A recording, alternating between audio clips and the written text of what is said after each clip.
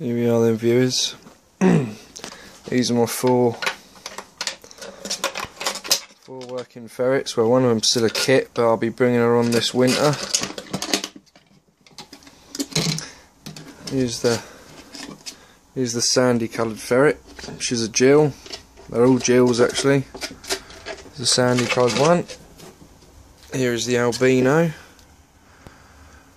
That's the albino gill as well. And two in there. I've had to currently separate the young kit from these two here because this sandy and albino has been attacking the new baby polecat kit. So she's living in this hutch temporary with the older light coloured polecat, which is this one. She's a gill as well. And here's she's about 9.5 weeks old now, little polecat kit.